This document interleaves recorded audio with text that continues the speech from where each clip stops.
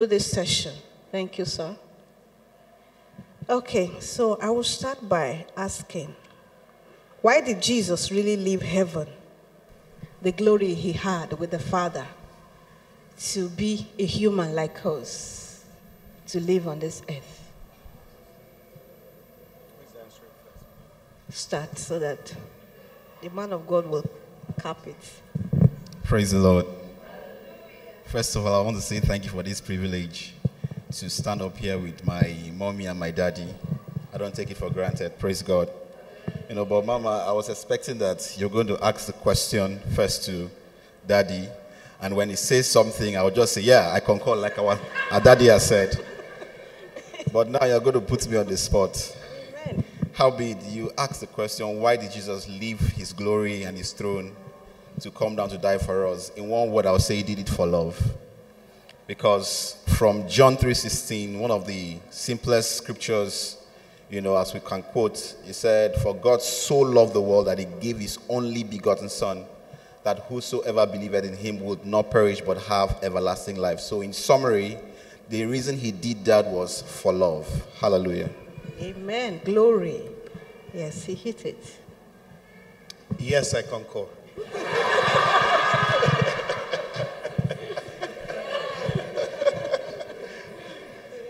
That was exactly my answer, and I was going to use John 3:16. I was going to say it was for the enormity of his love, to have left his glory, left being God. So you see now why you should have answered first. That he left being God, and the Bible says that he took upon himself the form of a man and died the death on a cross. That was like the lowest kind of death that a human could die. So it was for the enormity of his love for us. Praise the Lord. Okay, so this other question goes to my right and your left. Praise the Lord. Was it necessary for Jesus to go through the torture and sorrow that he went through, that he endured to save humanity? Was that the only way he could save us? Yes, it was. Let me make it very clear that I'm hearing these questions for the first time. So there wasn't a prior prep. Okay. But yes, this is the salvation story, right? Yes, it was necessary for him to go through the torture and to go through what he went through to redeem us. There was no other way. What did he use in redeeming us? We must remember that the most important thing that was used in redeeming us was his blood. And why there was no other way is because there was no other blood that could redeem us. Prophets died, people were stoned to death, righteous men were killed all through the ages, right? But none had the blood enough to redeem another. There was something about the blood of Jesus, and I think we were teaching in church the other time and we mentioned it. Let's find that scripture just quickly. Acts, I believe it's Acts chapter 20.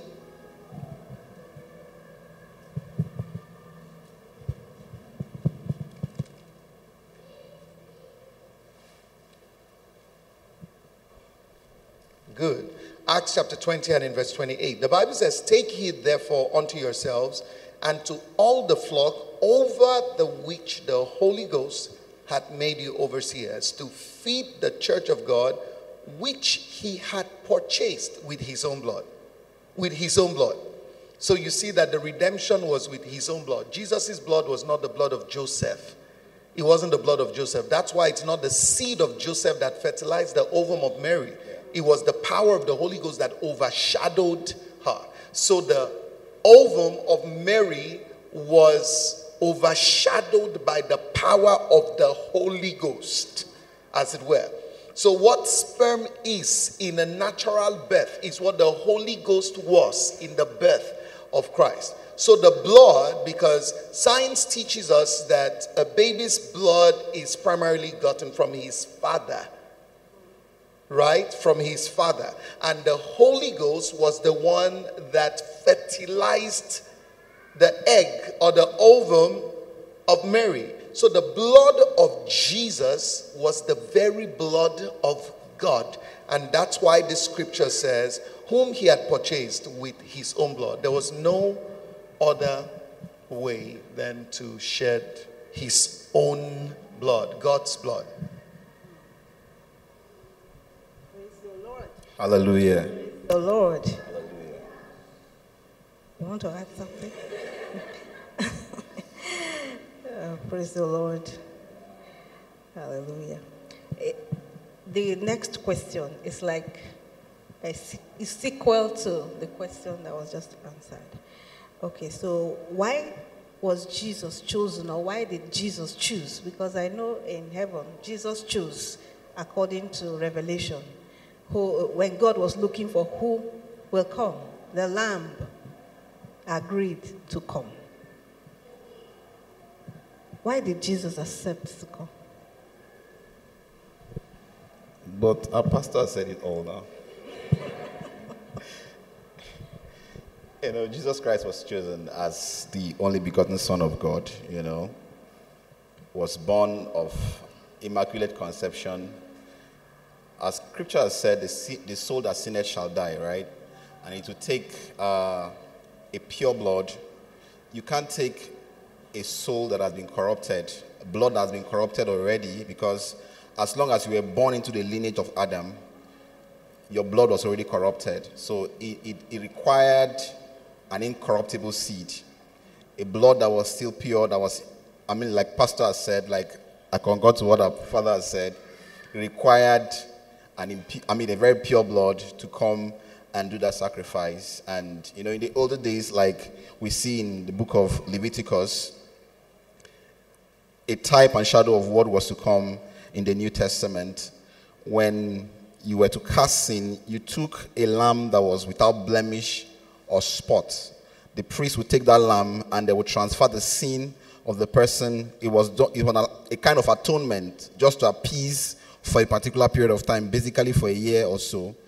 The blood, the sin of a person was cast to the lamb that was seen to be pure, a clean lamb, and that transfer was done, and you were free to receive the blessing of God for a period of time, and that was done consistently. But when it was time for Jesus to come, it was required that Jesus comes, and the blood of Jesus was going to be, a permanent sacrifice for sin. That's why Jesus Christ came. So I don't know if I answered the question well. Okay. Prophets had come. Okay. I thought the question was, so why did he choose? Why did he decide that he was going to be the one to come? Mm-hmm. Why did he agree? When they said, who will go? Why did he say, I will go? I think it's for love now. It's for love. Oh no, it's for love. Okay. No, you're correct, but it's for love, right? Yeah, but you can add something for us. I should add something. Yes. It was for love. Mm-hmm. That's the truth. It was for love. There's no how else to rationalize it. Now, you would see that he was a perfect representation of the Father, and he was the best ambassador of the Father's love. And if you read in John chapter 6, is that John chapter 6, where Jesus is having a conversation with Philip, and he says, have I been with you for so long, and have you not seen the Father? He that had seen me had seen the Father. So you see, again, thank you, Jesus. Hebrews 1 tells us something about him, that he was the express image of the Father. So there was no perfect ambassador, no perfect representation of the Father's love like the person of Christ. So he was the best. Yes. He was like God himself. He was God himself coming to die. Senior pastor quoted the blood of God. It was like God shed his blood for you. So to cap it, let's talk about the significance of that death to every believer. Of his resurrection, death and resurrection to every believer. How he is our model to see who the Father is and to walk our walk on the earth. Okay, well, there's so many things that we can identify as the significance of the death and the resurrection of Jesus. Number one, Christianity will not have validity if Christ didn't rise. And that's why even when he arose, the chief priests paid soldiers to frame up a story.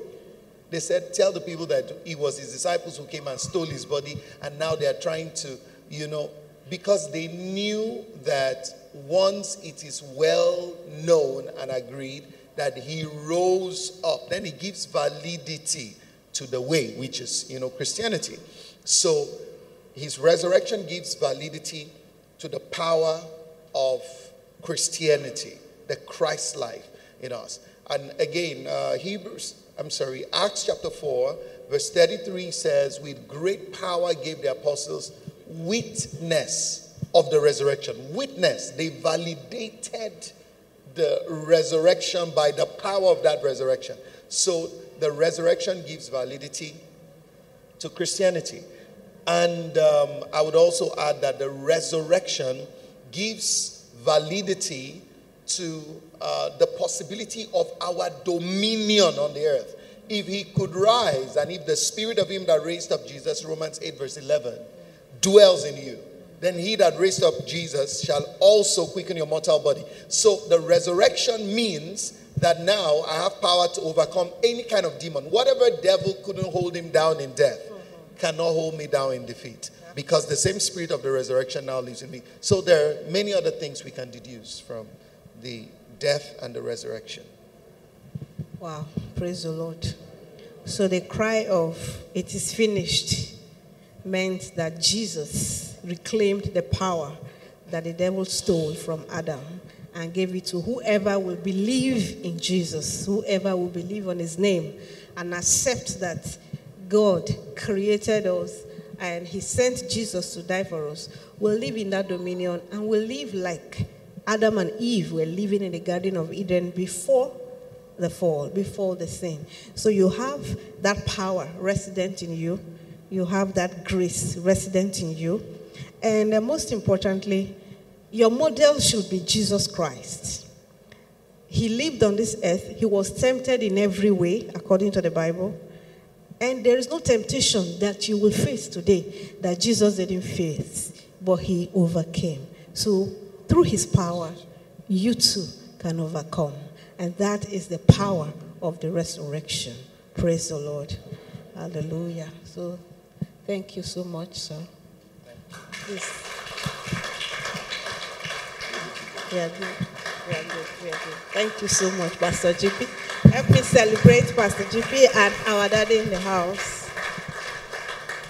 Teaching of the Word of God as you open up to grab a hold of the power and the transactions of the Spirit in this place. I'd like you to just join me as we pray in the Holy Ghost, pray in the Holy Ghost.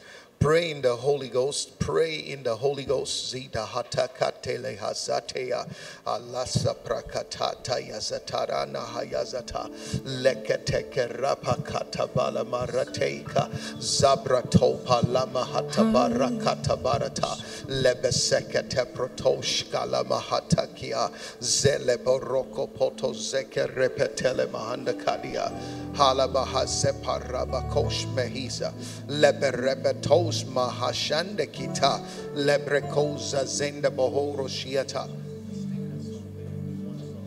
Bow down and worship. Don't stop praying in the Holy Ghost. Just charge yourself. Zele mahaka praniaskatela mahasa lebatoba rabahala bakita pa labaropa kashata parakatea lebekete praniasata barata lebekete paraka kakakakakakaka. Worship me. Oh, bow down and worship me. Oh, bow down and worship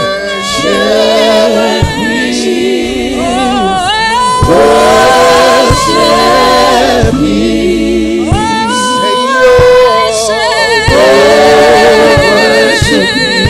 Consuming fire,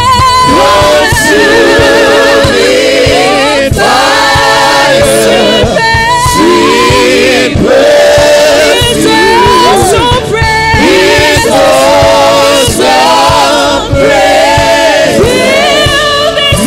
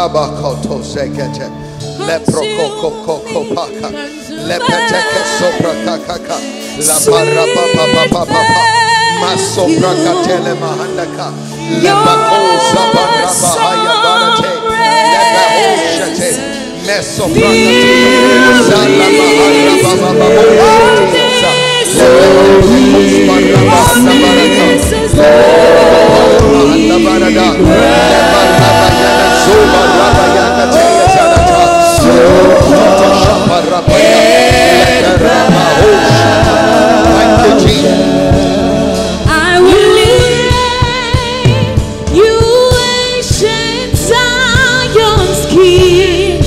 Kadosh, Kadosh, you are mighty on your throne. You reign, you ancient Zion's King. Kadosh, Kadosh, you are mighty on your throne. You reign, you reign, you ancient Zion's King. Kadosh, Kadosh, you are mighty, you are mighty, you are mighty. You reign, you reign, you reign, you reign, you reign, you ancient Zion. Kadosh, Kadosh, Kadosh, Kadosh, you are mighty on your throne. Oh,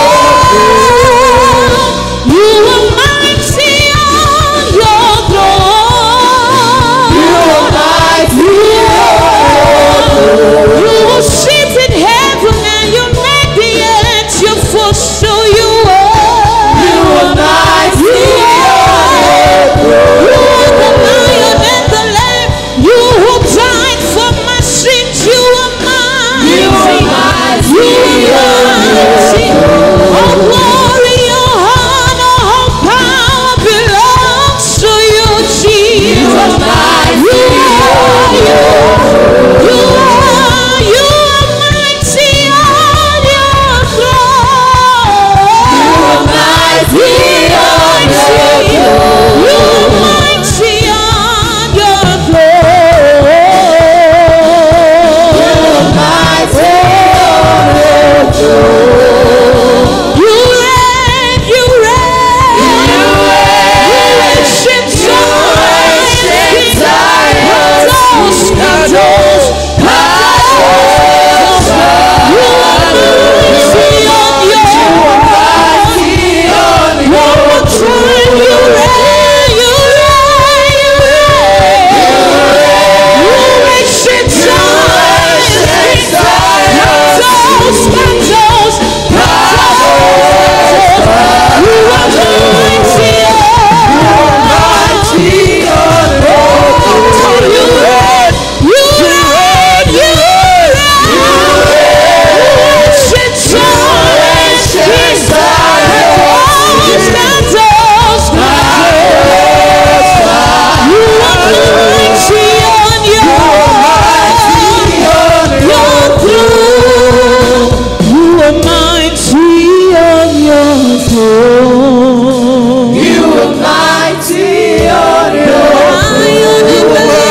You are mighty. You are mighty on your throne. You are mighty on your throne. You are mighty on your throne. You are mighty on your throne. You are mighty. You are mighty on your throne. You are mighty on your throne. You are lifted, risen from the dead, Jesus. You are mighty on your throne. There's nobody like you, Jesus. You are mighty on your You died for me, you set me free, Jesus. Hey, You are mighty on your throne. you are mighty, your throne. You are mighty on your throne. Lift those hands, give him praise. Thank you, Jesus. Thank you, thank you. Thank you for dying for me. Thank you. Thank you for leaving heaven, coming to earth and dying for me, the death on the cross, redeeming my soul and raising me up with you and setting me up at your right hand, seated with you in heavenly places in Christ Jesus. Thank you, Jesus. Hallelujah. Glory to Jesus. Amen. Please, you may sit.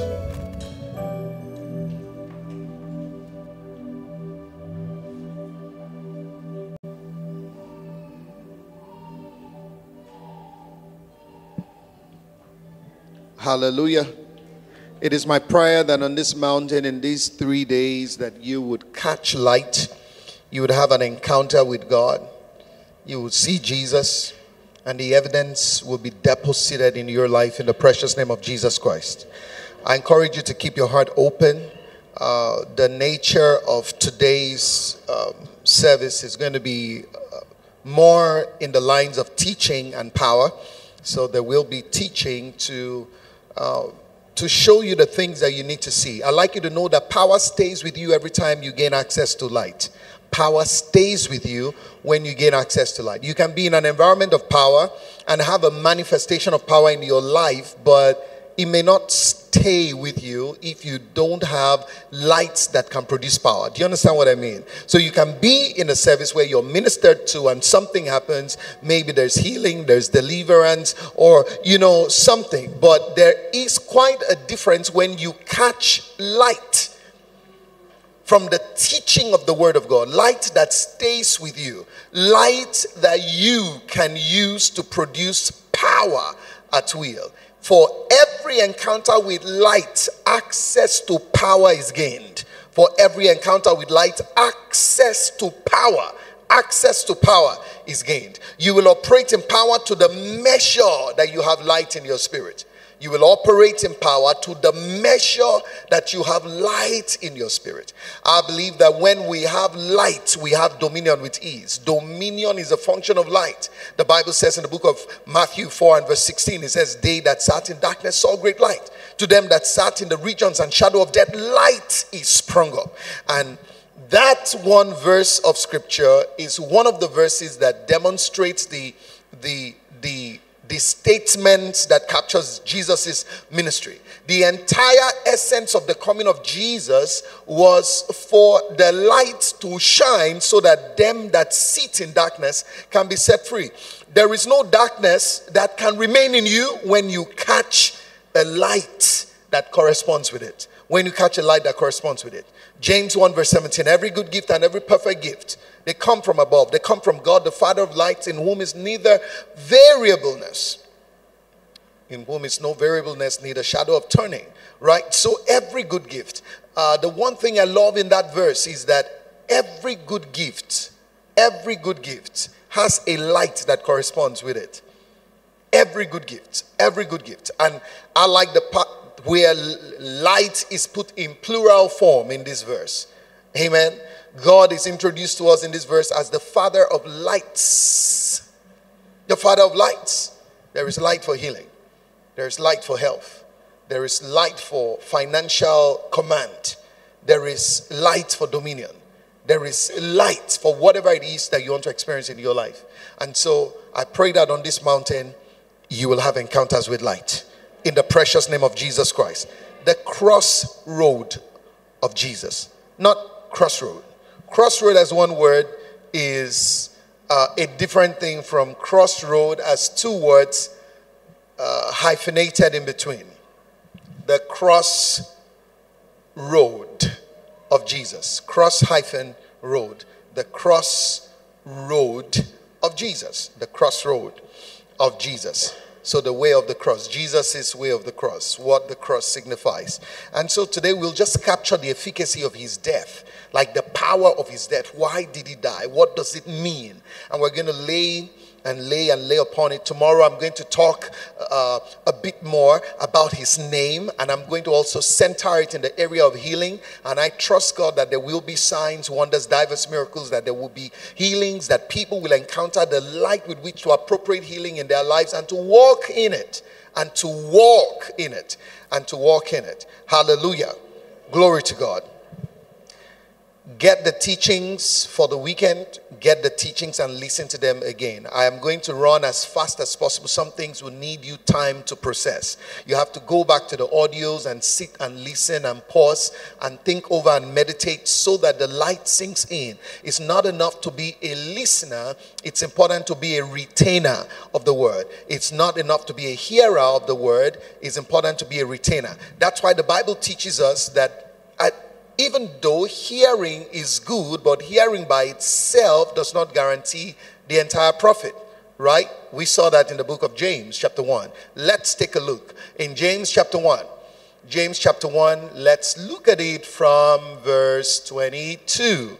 And then we'll terminate at verse 25. But be ye doers of the word and not hearers only. Put a pause there. Now, this is how to gain revelation from the word of God. So we can unpack this verse by saying hearing is good. Right? Okay. Keep it there. You remember the scripture that says man shall not live by bread alone. Matthew 4 verse 4, Luke 4 verse 4. But by every word that proceeds out of the mouth of the Lord. Does that scripture say bread is bad? So bread is good. What is bread from the context of that scripture? What? Food. What kind of food? Physical food that nourishes the body. And then the scripture says, man shall not live by bread alone. Man shall not live. Okay? So it means that what guarantees life and well-being is beyond balanced diet. Is beyond balanced diet. So you've got to pay attention. And then he says, but by. So what perfectly complements eating physical food is feasting on spiritual food. And it tells us where it comes from. It says from the mouth of God. From the mouth of God. How do I get this food? From the mouth of God. When you look through scriptures, you see that meditation is what guarantees feasting from the mouth of God. I can show you some scriptures. Job chapter 22 verse 21 says, acquaint now thyself with him. To acquaint yourself with someone means to be involved, to expose yourself to the person's lifestyle, his doings. So it simply means to have a robust study life. Acquaint now thyself with him and be at peace. He says, thereby good shall come unto thee. I understand that the longer I stay in the scriptures, my spirit gets charged and becomes magnetic to things. He said, good shall come. He didn't say you will look for good. It shall come to you. Because there's a magnetism, a certain spiritual magnetism that happens when we stay on the word of God. The word of God carries charge, spiritual charge. When you meditate on it, it charges your spirit. Your spirit begins to attract certain things and repel certain things. Your spirit can repel sickness. It can attract health. Oh yes. Teachings. I did a teaching on programming your spirit for victory. There's another teaching, I'm trying to remember the name, where I centered very much on Proverbs 18, and I think I read verse 14 and then verse 20 and 21. Very powerful scriptures there. Anyways, so acquaint now thyself with him and be at peace. Thereby good shall come unto thee. Receive, I pray thee, the word at his mouth, and lay up his words in your heart. So in acquainting yourself with him, you begin to receive the word from his mouth. From his mouth. From his mouth. Hallelujah. That's in verse 22 of Job 22. In Acts chapter 10, Peter had been praying on the rooftop. And then he sees the vision that he saw. And in that confusion, the Bible says he meditated on it. Verse 19 says, while he yet taught on the vision, the Holy Spirit said, is that there? While Peter taught on the vision, the Spirit said unto him, behold, 3 men seek you. So how did he take from the mouth of God by meditation. Again, in Psalm chapter 1, you remember verse 1, blessed is he that walketh not in the counsel of the ungodly, nor stands in the way of sinners, nor sits in the seat of the scornful, but his what? Delight. What does it mean to delight in something? To have a deep love for, to have strong affection for, to have passion for. And there is no way you have strong affection for something and you won't spend time with it.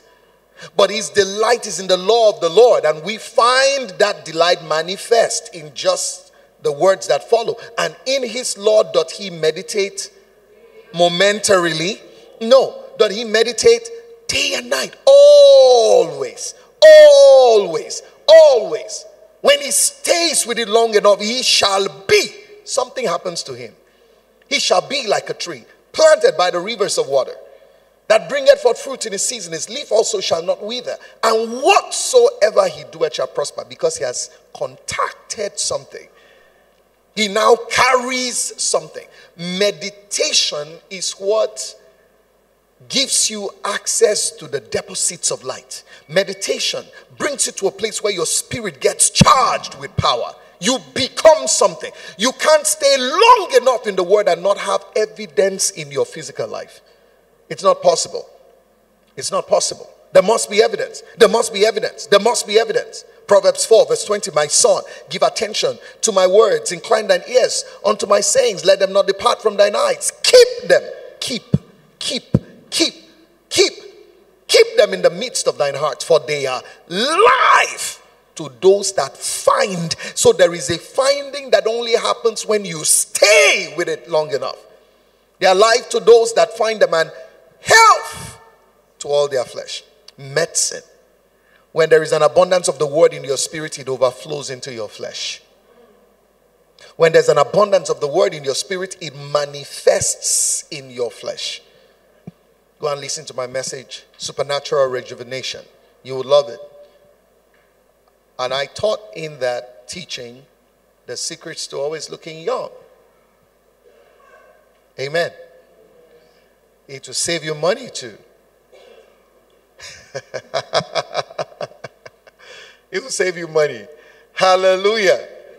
Glory to Jesus. So let's go to where we were. Go back to that scripture in James chapter number 1. But be ye doers of the word and not hearers only. So hearing only doesn't profit you.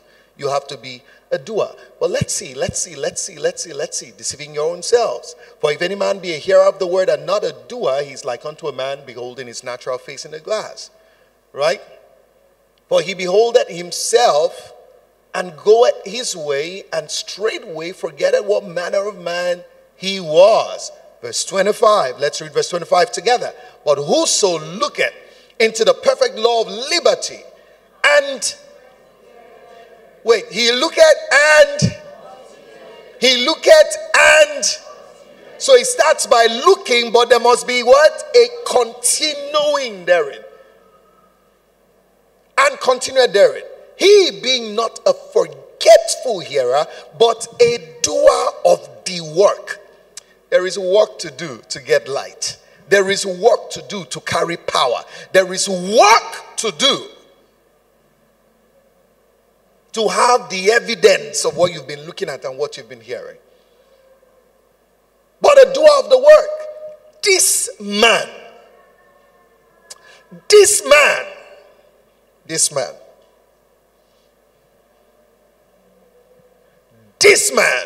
shall be blessed in all his deed.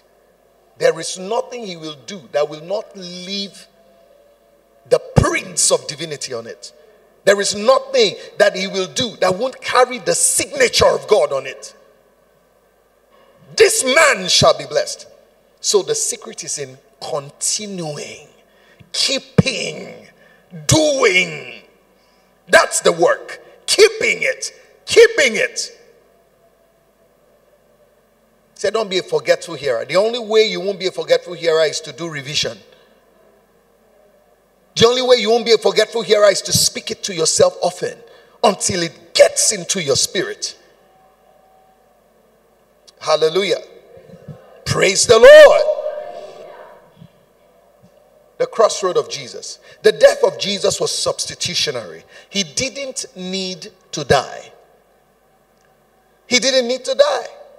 But he did for our sakes. For our sakes.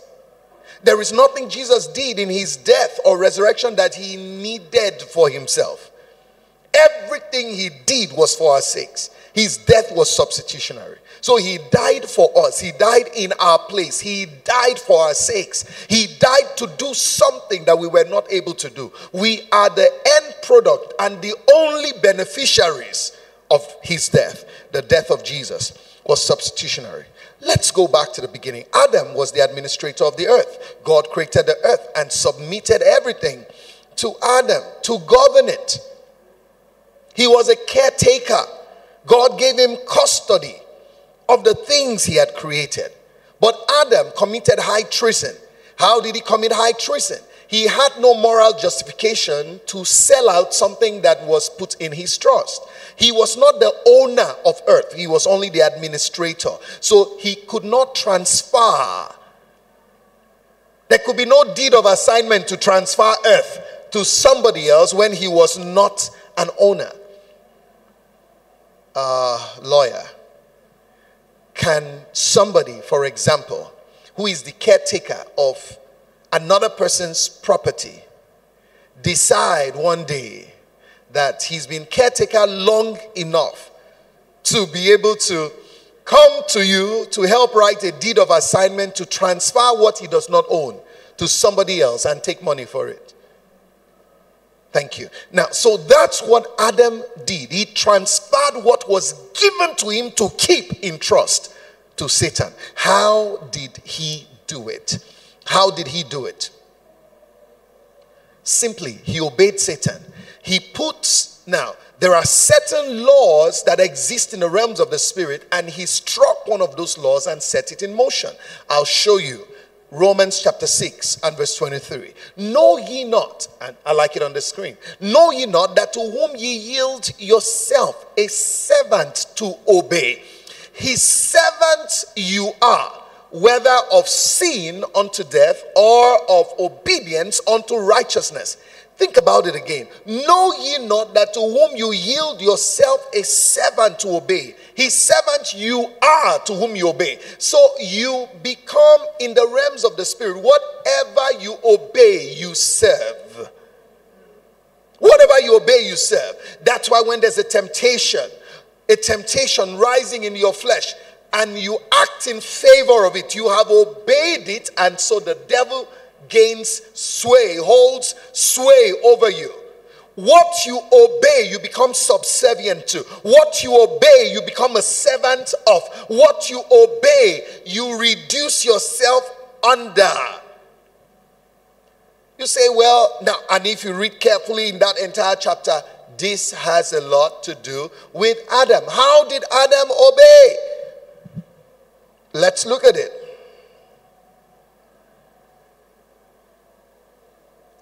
In the book of Genesis chapter 3, we'll do verse 1 to 10 very quickly. It was failure on Adam and Eve's part to give heed to Satan's questioning the authenticity of the word of God. How can God speak to you and somebody says, did God really say? Why did he say that? He knows that if you listen to this thing, this is what it's going to become. So they placed Satan over God in giving heed to what the devil was saying to them. Let's see the story. Genesis chapter number 3. Is somebody here tonight? Genesis chapter number 3. Now from verse 1. Now the serpent was more subtle than any beast of the field, which the Lord God had made.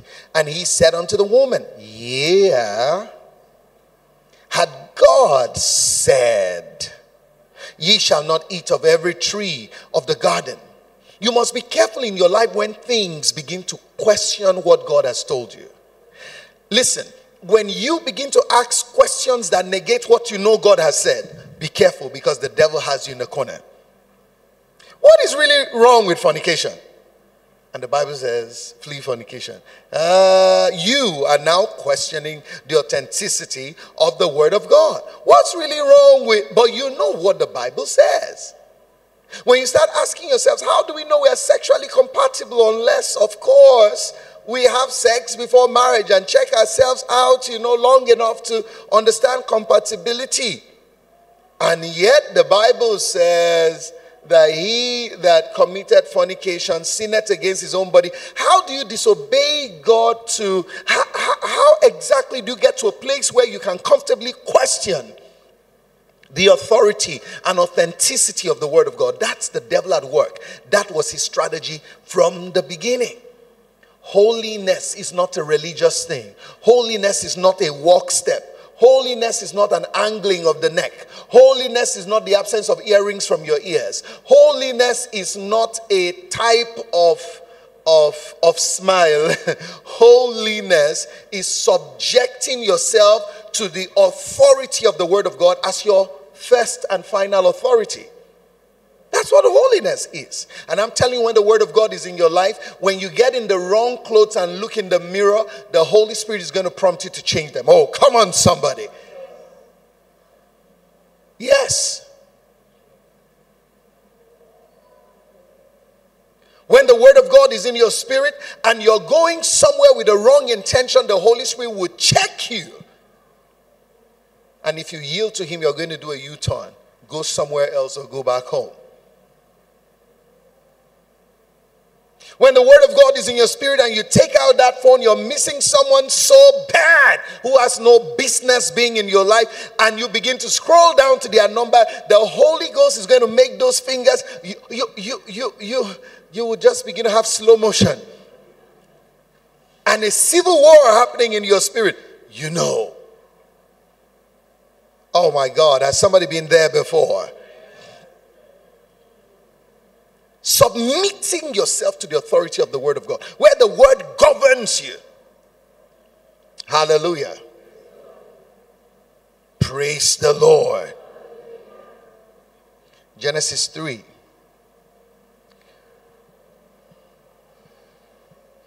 So the devil comes by and says, so did God really say that you should not eat of every tree of the garden?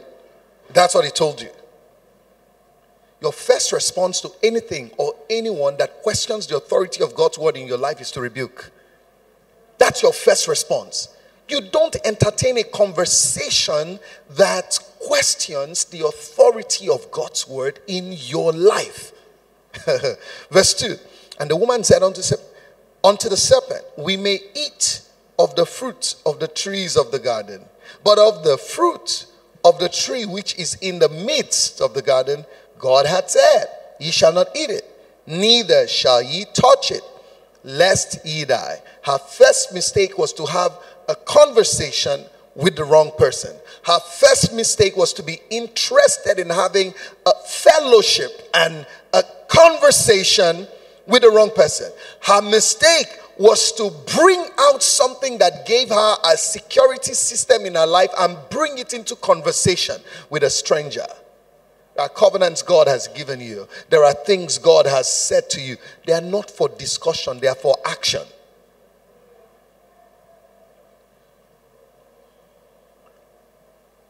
Samson's fall happened when he began to discuss,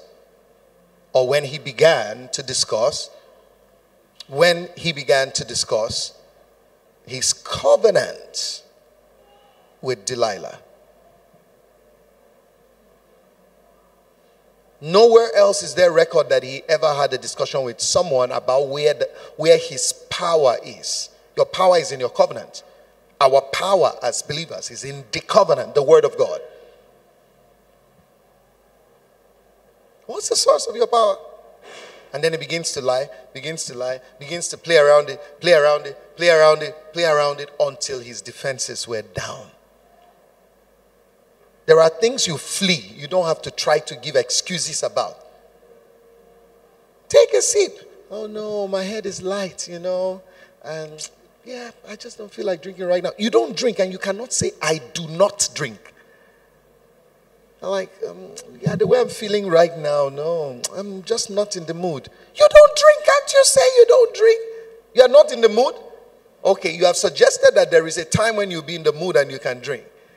And then the person begins to say, well, I really feel embarrassed just sitting here by myself, just drinking. Oh, come on, at least keep me company. Take a sip. A sip won't hurt. Just a sip for me, for my sake. Just take a sip. For my sake. For my sake. So I can feel comfortable. Please. Come on. Like, well, now you ran out of excuses. You don't know what to say. You're in a corner. Just a sip. Okay, just a sip, I promise. Just a sip. I won't force you. And you take a sip. You have sown a seed. So tell me, did you like it? And then they begin to tell you, look, this is a very expensive wine. One bottle is 375,000 naira. It is good for the heart.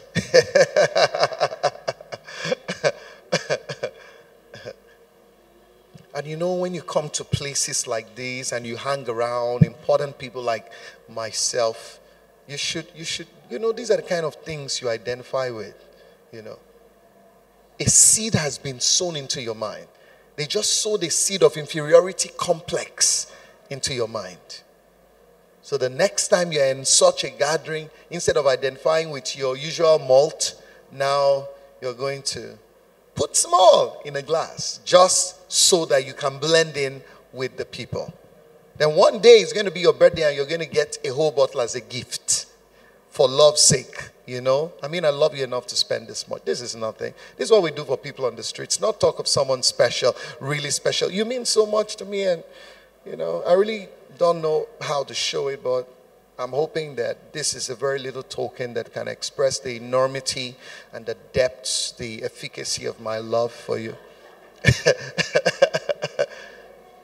That now becomes your object of pride and belonging into this false class that has been presented to you. You left the class of God and you're seeking the class.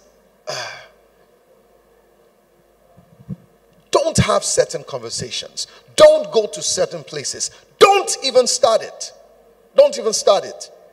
And if you do the kind of business or you're involved with the kinds of interactions where you're going to be sitting with many different kinds of people, of course, I mean, there are jobs and businesses and things that will put us in a place where we're interacting with different kinds of people in society. Make sure you know yourself well enough to say from the beginning, oh, no, I don't drink alcohol. Then when they look at you like, smile and look back. You can't make me feel inferior for what I'm doing that's even better than you. Be bold in who you are. Be confident in who you are. Drops of alcohol in malt, just so that you know, because, really? I don't drink. Do you sniff? You've not been in places where you will hear things. It's just normal with these guys. The way people break collar is the way people share, you know, sniffables. Yep, the way people will share collar nut. Like some people. That's cocaine. Or meth. Heroin. Or people are passing vape. Just vape and pass it on. Pass it on, pass it on. Devil spot. Praise the Lord. Tell your neighbor, be confident in who you are in Christ. Jesus is the fullness of the Godhead bodily. The Bible says you are complete in Him. Tell somebody else you are complete in Christ. Tell somebody you are complete in Christ. There's nothing missing. You don't need cocaine to complete anything. You don't need heroin to complete anything. You don't have to sprinkle Indian hemp in pasta and indomie to complete anything. Oh yeah, I prayed for someone who ran mad the other time. Yes, they brought him to my office. This was a few years ago. Someone I know who used to be here. He had ran mad. I was amazed. A young man I knew.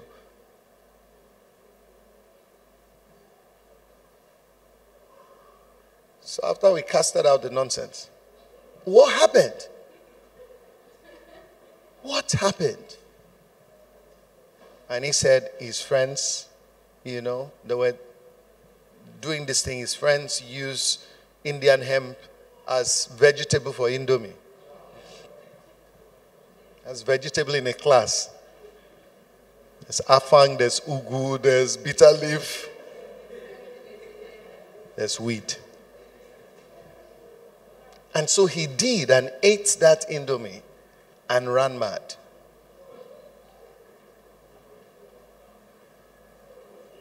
Oh yeah, I was here shouting left, right, and center. Someone I know. Saying strange things and shouting strange things. Those things don't move me. Hey! Sit down.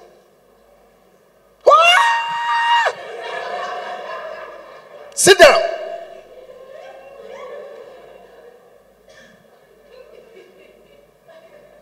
I said, sit. In the name of Jesus. Out! Then he told us the story. When he was in his right mind. There are things you shouldn't even start. There are certain people you should not even be hanging out with.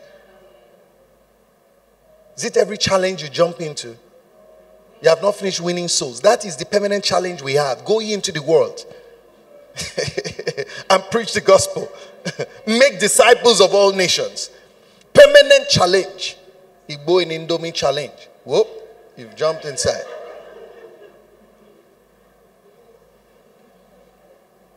Praise the Lord.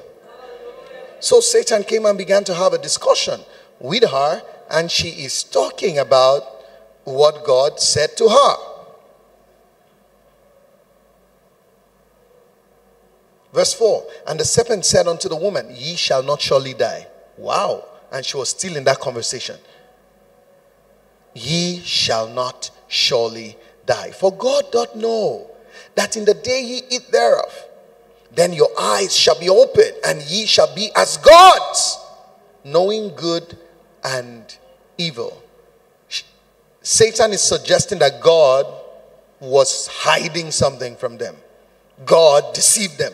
God knows that if you eat it, this is what's going to happen. You're going to be as gods. They were already gods. They were already gods. I have said ye are gods. All of you are children of the Most High. Psalm 82 verse 5. They were already gods. But he said, ye shall be as gods. And because they didn't already know who they were, they fell for it. It's important to have light. Know who you are. And it was the same trick that the devil brought to Jesus in the Mount of Temptation. He said, bow down to me and I will give you all these things. You see, Jesus kept rebuking him and bringing the word of God to counter whatever it was. Jesus, who created all things. John chapter 1 from verse 1, in the beginning was what? The Word. The Word was with God and the Word was God. Verse 3 says, all things were made by him. Then the devil comes to tell him, bow before me and I will give you these things. Ha! The things I created. You shall not tempt the Lord your God. My friend, get out from here. But that had been his weapon from the beginning. You shall not surely die. God knows that, the day you eat this thing, man, you're going to be as a God. Okay. Verse 5 said, your eyes shall be opened, and ye shall be as gods, knowing good and evil. And when the woman saw that the tree was good for food, so at this point her defenses had broken, and instead of looking at things from the eyes of God, she started seeing them from the eyes of the devil. What you listen to will determine your perspective and the actions that will follow. And she ate it. Her husband came, they both ate, and what happened? Verse 7, and the eyes of them both were opened in the wrong direction, and they knew that they were naked. They had left one realm, they exited one realm and entered another realm. They were looking at things from a spiritual place. That's where they were. That's where God put them. But now they gave heed to what the devil said. They left that realm and came to the flesh, and they started seeing things in the flesh. They saw that they were naked, and they sewed figs or fig leaves together and made themselves aprons. And they heard, verse 8, the voice of the Lord God walking in the garden in the cool of the day. And Adam and his wife hid themselves from the presence of the Lord God among the trees of the garden. I realized in my experience of dealing with Christians and believers that many times when a believer begins to run away from accountability, shy away from the authority figures that God has placed in their lives, run away from the place of fellowship with other believers, run away. You know how you call someone, where are you? We're not seeing you. Oh, I traveled. Every time I traveled. I'm not around. There are very few people who truly traveled and were not around. Some traveled beginning of last year, came back 2 weeks after. From that time till now, they've not traveled, but I traveled. Because they don't want to be seen, they don't want to have a discussion, they don't want to be accountable. They have departed from the place where they ought to be. When you fall from grace, shame naturally happens. And that's what the enemy wants a believer to experience. He pushes you to an edge where you fall out of fellowship with God and your nakedness becomes obvious to yourself. They heard the voice of God and hid themselves. They hid themselves. Verse 9, and God called unto Adam and said unto him, where art thou? Do you think God was looking for where man was physically? He could see him. He's all-knowing. He's omniscient. He could see him. But when he said, where art thou? He was asking him about his spiritual positioning. I left you in this spiritual position. I have come to the place in the realm where I interact with you. You are absent. Where are you?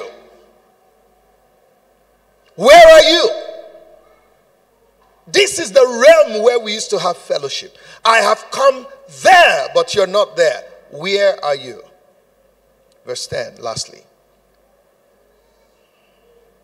And he said, I heard the voice. I heard thy voice in the garden and was afraid because I was naked and I hid myself.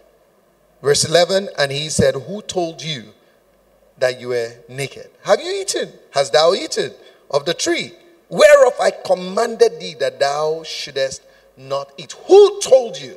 That question burns in my spirit. God questioned Adam's source of information for the first time in his life.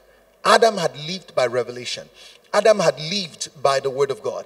Adam was ruled by what God said. He operated by thus saith the Lord. That's what governed his life and governed his operations as the administrator of God's earth. For the first time he opened his mouth, God said, where did that come from?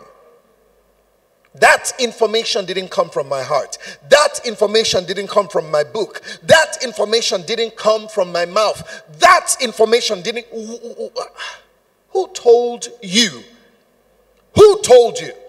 Before now, when Adam spoke, God said, yes, it is so. You remember?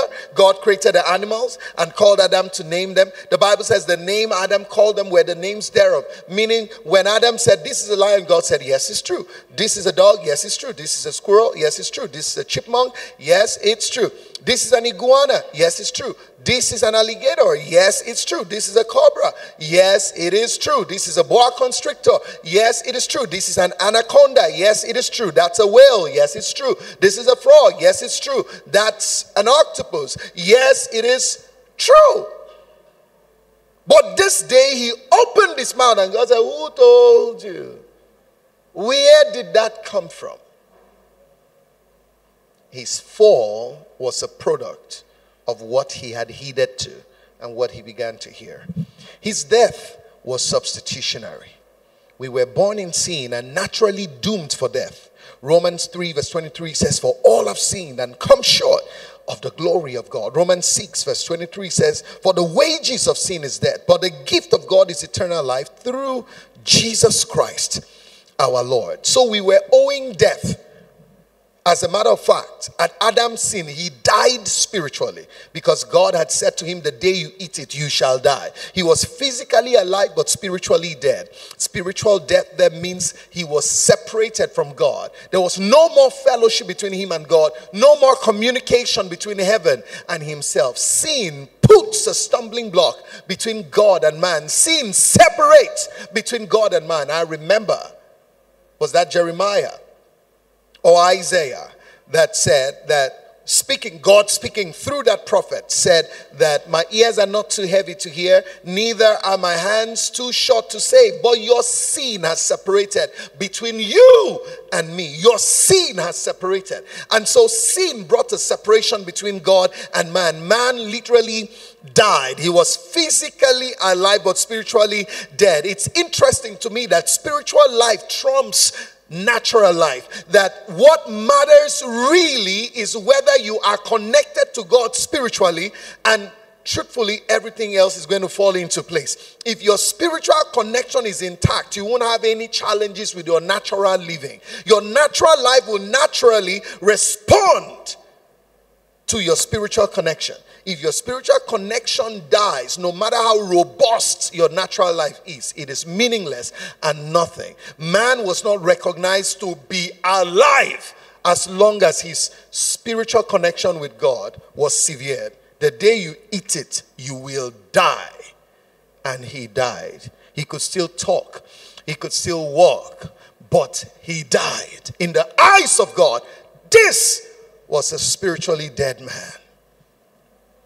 Could no longer do business with heaven, could no longer fellowship with the angels. All of the things that he had the privilege to command, he lost because of sin. We couldn't pay the debt of death. Debt is D-E-B-T. Debt is called debt. Debt. Debt. We couldn't pay the debt of death. We couldn't pay it. 2 Corinthians 5:14 gives us good news. For the love of Christ constrained us, because we thus judge that if one died for all, then we're all dead. Do you understand what that means? That this man who came to die, he didn't die for only this one person. He died for 1, 2, 3, 4, 5, 6, 7, 8, 9, 10. His death was on their behalf. His death was enough to cover for all the debts that they were to die. That means we can say, she died, he died, he died, he died, she died, she died, she died, she died, she died, and she died, because this one death covered for all. It's just like saying, all of them, 1, 2, 3, 4, 5, 6, 7, 8, 9, 10, needed to pay school fees. And one man comes and pays for all of them. When they show up, the school says, she has paid, he has paid, he has paid, he has paid, she has paid, and she has paid, because the payment was for all. His death was on our behalf. We can stand and say, I died with Christ.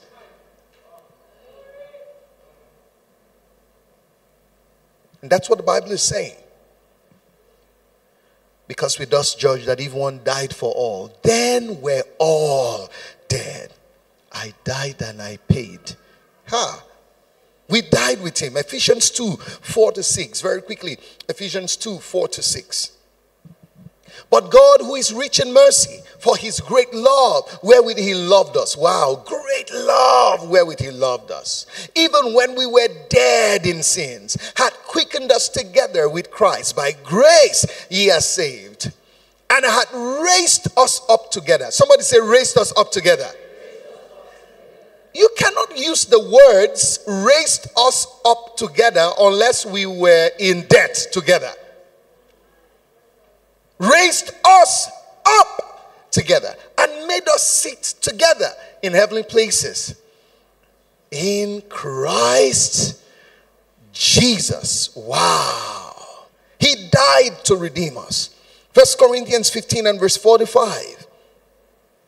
And so it is written, the first man, Adam, was made a living soul. The last Adam was made a quickening spirit. Hallelujah. Jesus is called the last Adam. He came to quicken us. He came to give life back to us.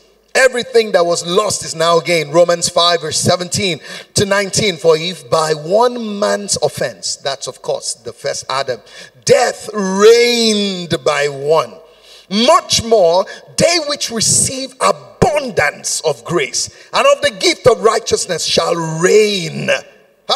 Tomorrow I'm going to emphasize it. Death reigned by Adam's sin. What does it mean to reign? Listen, that's how sickness came into the bloodline of humanity. That's how destructions, that's how oppressions came into the bloodline of humanity. Death reigned. To reign means to gain sway. To reign means to sit in a place of authority. To reign means to determine what happens. To reign means to call the shots. To reign means to exercise rulership, control, and power. Death reigned when Adam fell. Now, by one man's obedience, we have received the abundance of grace and of the gift of righteousness. And with it, now we call the shots. We have gained ascendancy over the things that once ruled over us. Oppression gained access by the fall of the first Adam. Now dominion has gained access by the rising of the last Adam. Hallelujah. We reign with what we received. Now we can look for sickness and begin to deal with them. We will look for oppressions and begin to deal with them. We will look for things in our bloodline that have no business being there, and we will begin to deal with them. We will refuse verdicts that existed before our birth. Amen. Some of us come from places where strong wickedness existed for a long time. And you see patterns and operations that show that there must be a verdict. There must be satanic priests administering prescriptions and judgments on this bloodline. Sir, you know what I'm talking about. So we have had to be rugged to grow in faith and the anointing to kill priests. Forget about ministrations of the altar. If there's no priest to minister there, the altar is of no value. Is of no value. There are satanic priests that must not leave.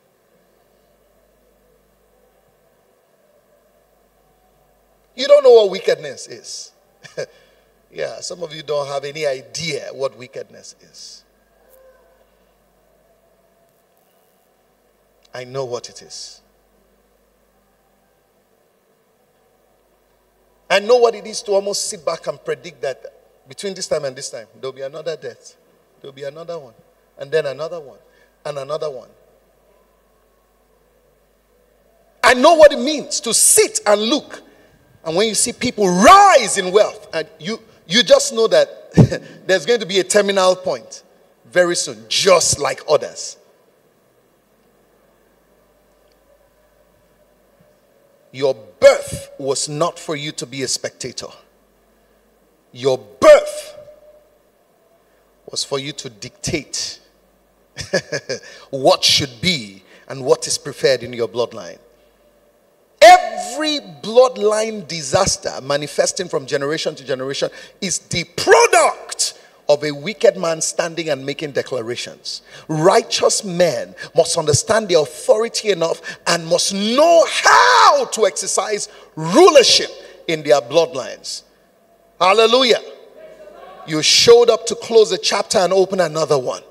You showed up to terminate an undesirable chapter and to initiate a desirable one.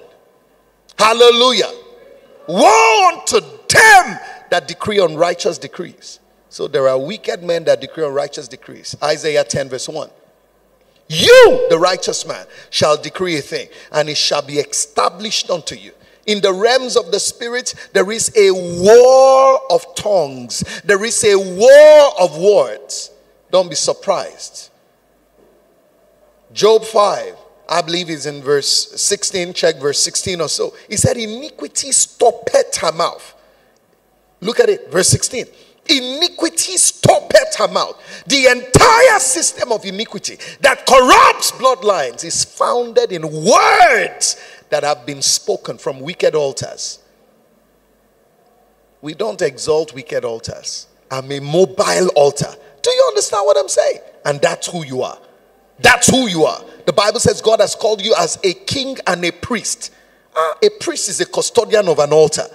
And then a king and an exerter of dominion. Hey! Hallelujah! Glory to God!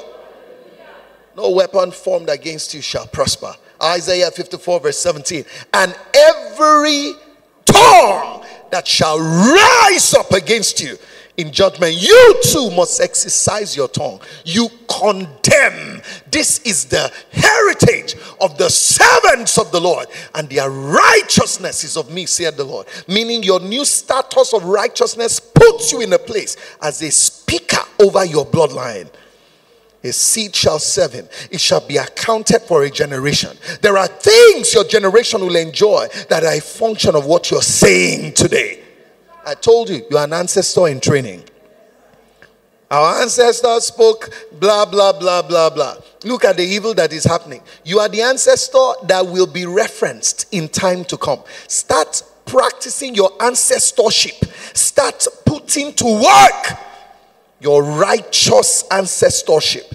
The next few generations, they should look back and say, we had an ancestor that was a righteous man. He declared in this family that untimely death ceases.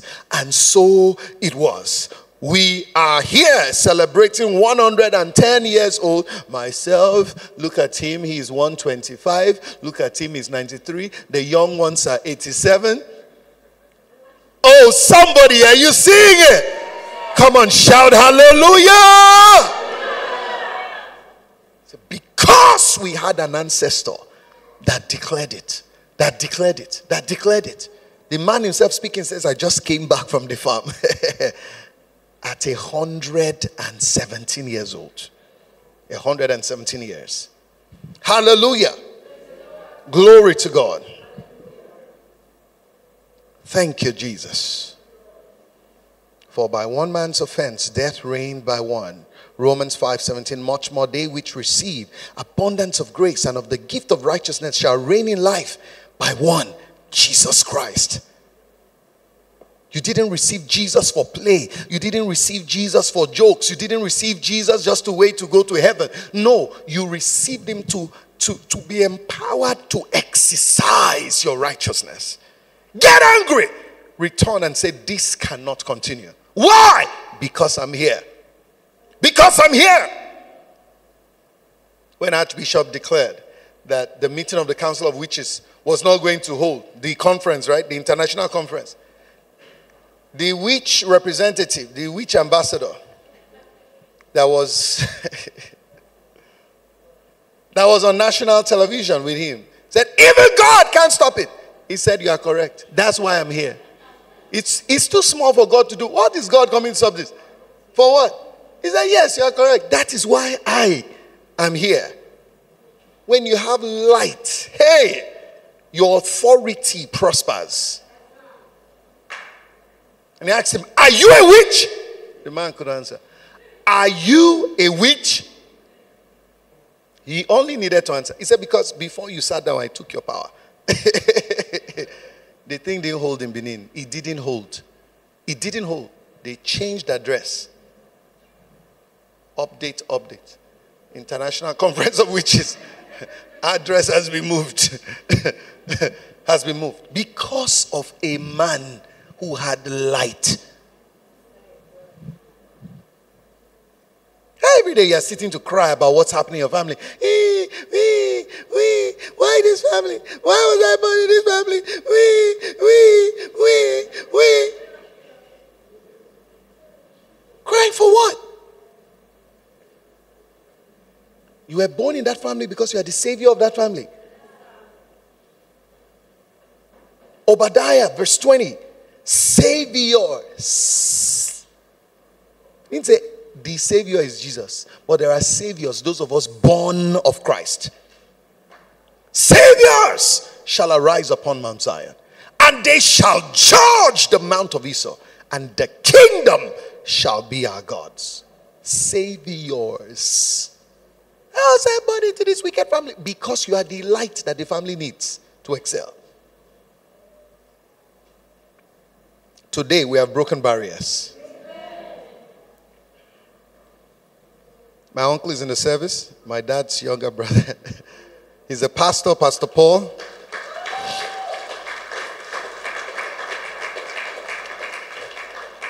He's a pastor in Living Faith Church. And we have a lot of history together. Yes, we have a lot of history. A lot of history together. And I want to thank you publicly for honoring me the way you do. Thank you. He was in the office yesterday. You know, he was about to go. He gave me a very good prophet's offering. Amen. I won't tell you how much. Don't worry. And this Easter, please, I'm very busy. Don't visit my house. Praise the Lord. Hallelujah. Let's wrap up tonight and we'll be ready for tomorrow. Are you blessed already? Glory to God. Verse 18 says, therefore, as by the offense of one, judgment came upon all men to condemnation, even so by the righteousness of one, the free gift came upon all men unto justification of life. Verse 19, for as by one man's disobedience many were made sinners, so by one man's obedience, or so by the obedience of one shall many be made righteous. I have been made righteous. I reign. I have rulership. I have power. I make decrees that stand. Look, live with it. That's who you are. That's your new status. Go back to that scripture. Isaiah 54 verse 17. No weapon formed against you shall prosper. And every tongue that shall rise up against you in judgment, you shall condemn. Don't stop there. The same verse, the last part says, and this is what? The heritage of the... What is heritage? Right or inheritance. You know, in Christ we have entered an inheritance. That scripture is showing you one of the things that you have inherited now in Christ Jesus. This is the heritage of the servants of the Lord and their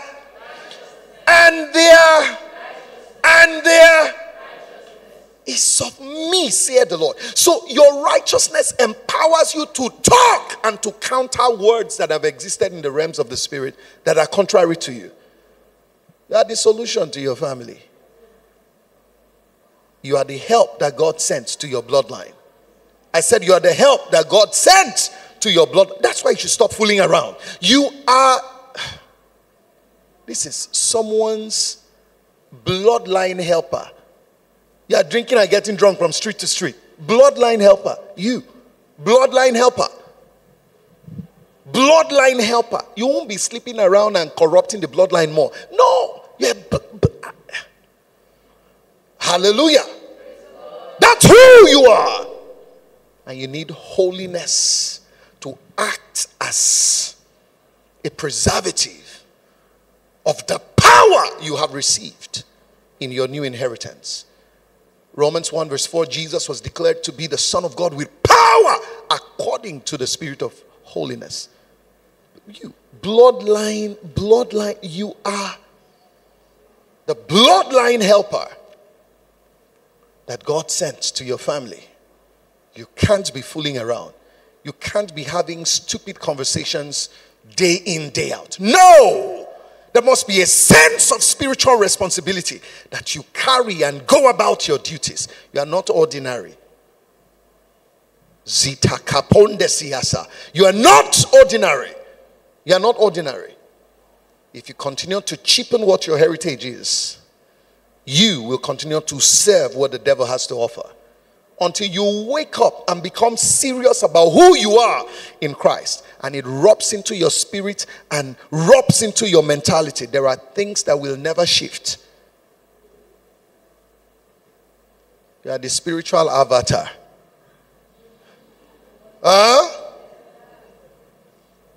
Praise God. You can bend all elements, don't worry. Air, water, and fire, you bend them. Hallelujah. Glory to God. Glory to God. And I realize that even animations, in America we call them animes. You know, animes and certain movies are designed to show that there is always a savior somewhere that was prophesied from the ages, who comes and rescues a people, a nation, a bloodline, a generation. What does the Bible say you are? A chosen generation. He looks at you but calls you a generation. Your actions will influence a generation. Your words will position a generation. Get serious. Get serious. There are things that your grandchildren will enjoy that will come from the actions of faith that you're taking today. There are things your great-grandchildren will enjoy that will come from the actions of faith that you're willing to take today. That you're willing to take. That you're willing to take.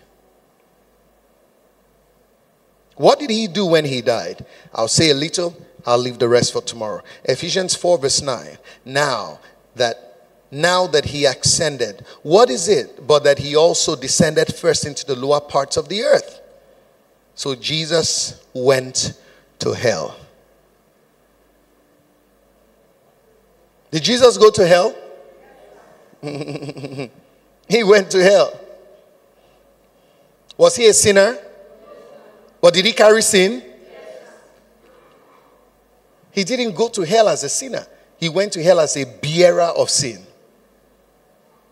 He had borne our infirmities. Isaiah 53. Right? The word bear in the Hebrew means to carry from one location to an unknown destination. So he was a bearer of sin he did not commit. The Bible says he was tempted in all ways, but what? Without sin. So he didn't commit a sin. But he bore our sin. And in bearing our sin, he went to hell. Bearing our sin. He paid the price for every sin that was committed. He paid the price to undo the spirit of sin and the life of sin that was in us. And when God justified him, that yes, you have paid. If a judge sentences someone to 7 years in prison, lawyer, question. Someone does something ridiculous. Maybe he robs a bank or does whatever it is that he does. And he's given a sentence of 7 years imprisonment. He serves 7 years. After that, is there anything that can be held against him? Huh? After serving his time. So what's the verdict after he has served his time? Yes. And he cannot be tried again for the same. Okay, we have some people who work in the court system. And he cannot be tried again for the same offense. That's amazing. He has saved it. So Jesus carried our sins, went to hell. He paid all that was owed. God saw it. The judge of all said, okay, now they have paid. That's it. And that's why the Bible says he was what? Justified. Justified means, yes, now you are no longer owing. Wow. Hallelujah. Praise God. So he went to hell. Colossians 2, 10 to 15. Last verses of scripture. Colossians 2, 10 to 15. Colossians 2, 10 to 15.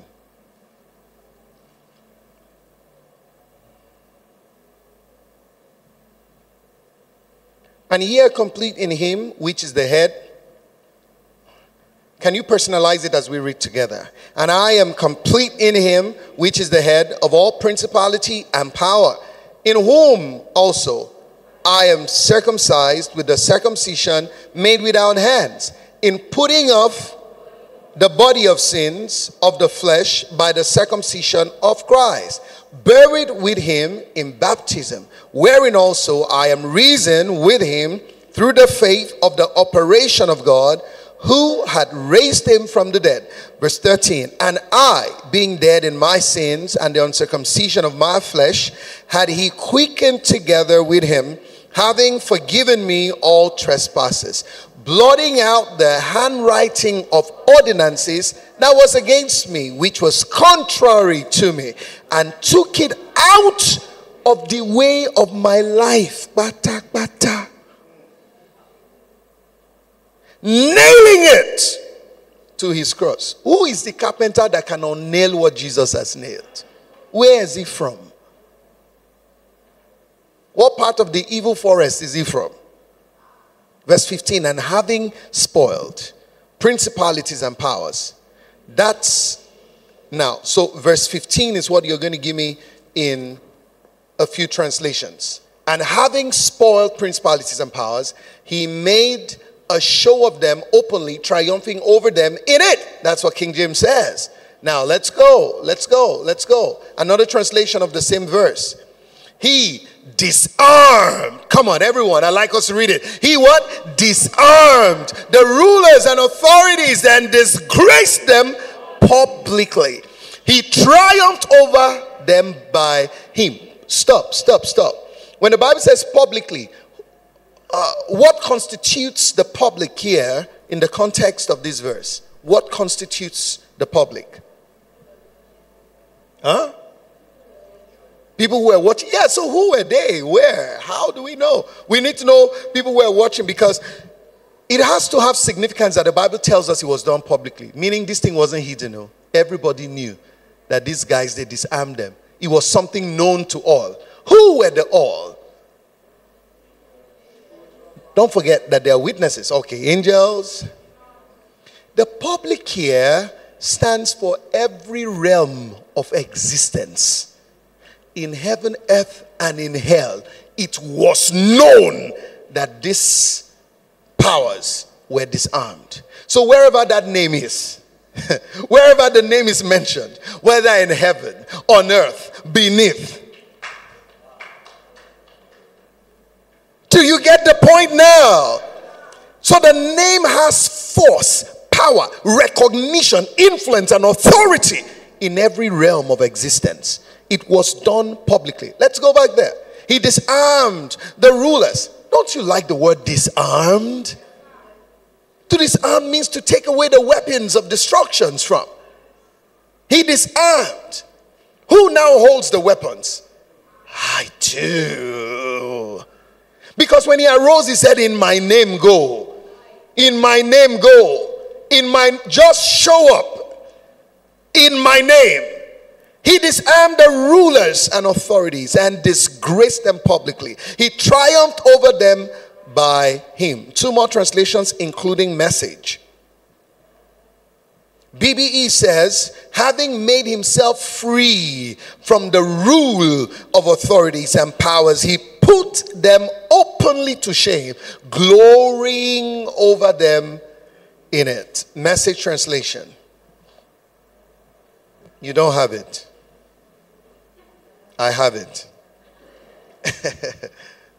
Pastor Tishan, please can I have that back? Okay.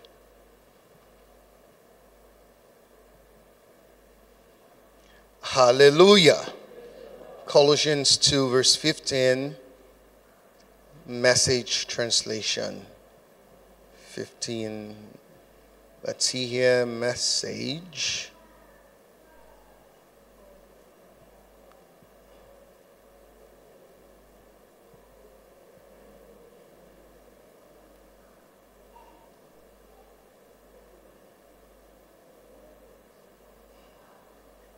Okay, I see you. And having, no, message. Verse 15. Yes, I love it. So I'm trying to navigate there.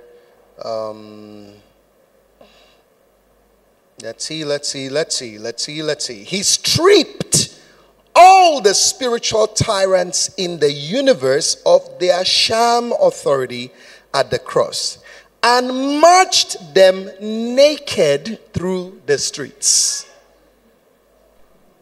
Hallelujah. And marched them naked through the streets. Parade shot.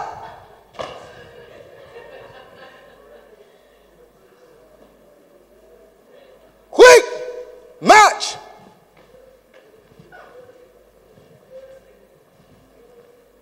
Right shot. Right turn. Standards. Aye. Shot. Aye. Shot.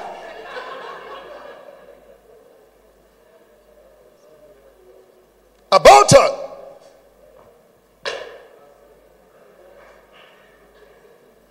I used to command the parades. Not the naked parade. Real parade, yes. I did.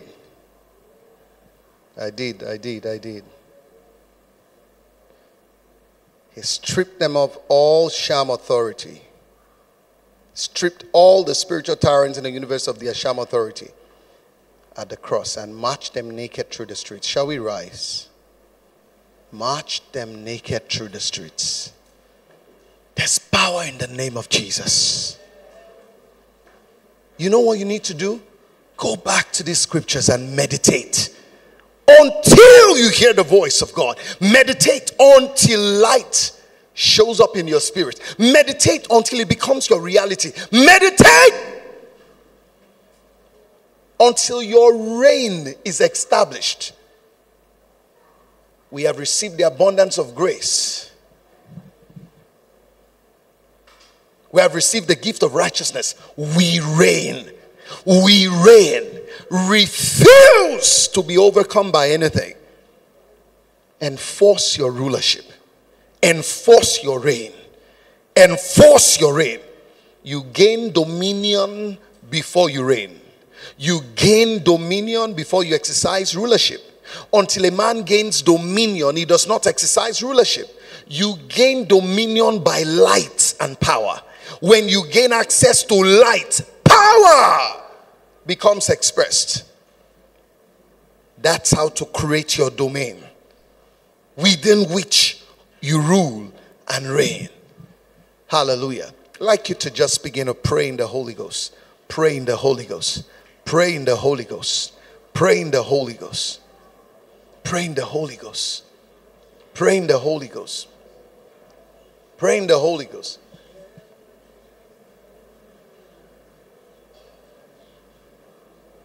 Are you praying in the Holy Ghost? Pray in the Holy Ghost. Pray in the Holy Ghost. Pray in the Holy Ghost. Pray in the Holy Ghost. Elohim Adonai.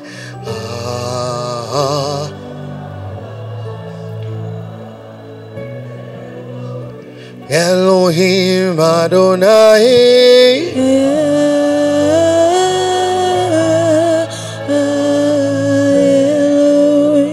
Elohim Adonai. Pray in the Holy Ghost. Pray in the Holy Ghost. Arise into your place. Elohim Adonai.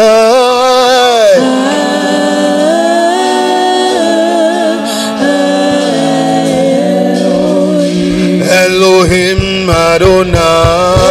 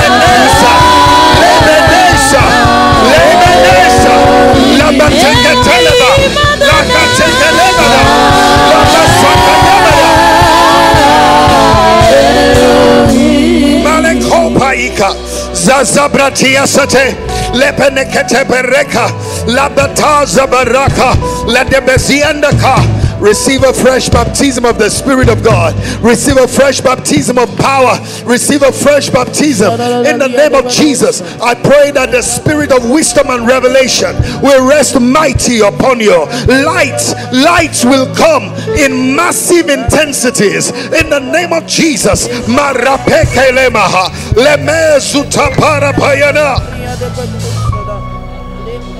Today I take authority over every satanic work in your life. I command you, Satan, stop your work now. Cease from your maneuvers in the name of Jesus. I command every yoke be broken in the name of Jesus. Yoke be broken in the name of Jesus. Yoke be broken in the name of Jesus.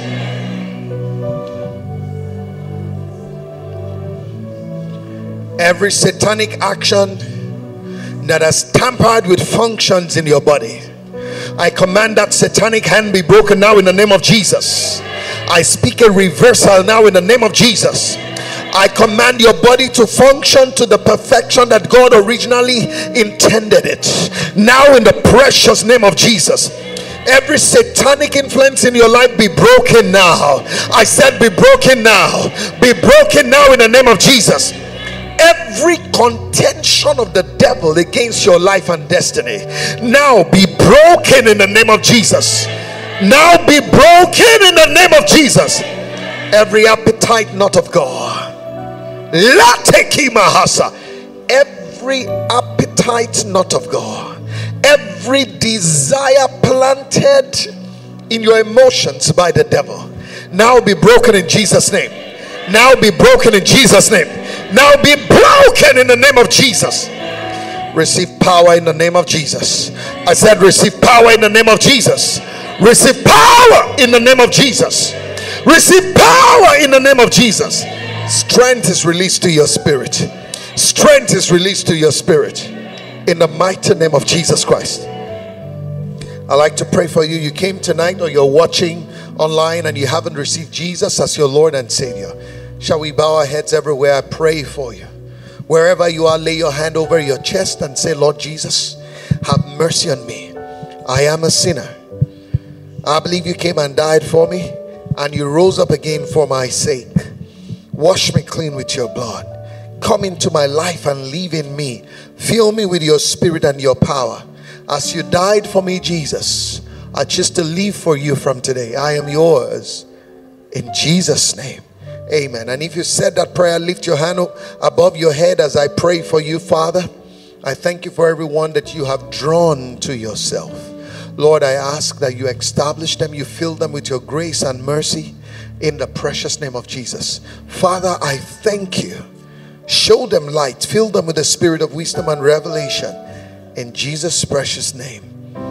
Amen. Hallelujah. Are you blessed tonight? The conference continues tomorrow. The time is 5 o'clock. Come on time. It's our intention to start and finish in good time. Hallelujah. And Sunday will be the 3 services. Come with someone tomorrow. Come with a friend. Come with a friend. The time is 5 p.m. and let's be here. Hallelujah. We will make this announcement again on Sunday, but I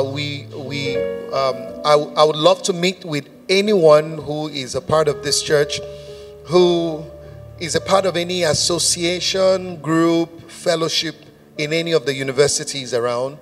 You have been a leader or you are a leader in any of those associations. We would like to talk with you. So we will get someone to take your names. You can write your name with the resident pastor. Just write your name. On Sunday, we will make the announcement again, and I very likely might meet with you after one of the services. We want to talk about some plans that we have for campus invasion. Beginning this year, we're invading the campus. We're going to take a music concert to campus this year. We're taking a spiritual empowerment conference and then School of Purpose. Those 3 conferences we will run in the different universities here. Hallelujah. Are you excited about it? Yes, yes, yes, yes, yes. Amen. So we will do that, and while we route the campuses around us, we're going to do a campus tour. Yes, I've been to several campuses, but we want to do a massive campus tour within Nigeria.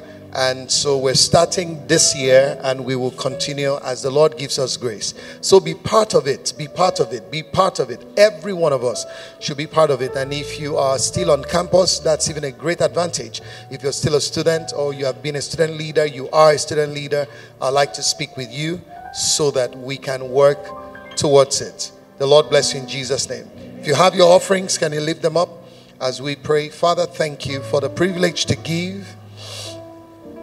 If you're doing a transfer, the account numbers are on the screen. You can do a transfer. Hallelujah. Amen. Father, thank you.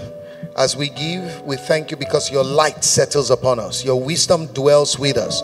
Thank you because good measure, pressed down, shaken together, and running over, you give to our bosom. We give you praise and glory. In Jesus' precious name, amen. If you have your tithe, you can cast it as well. The Lord bless you. Hallelujah.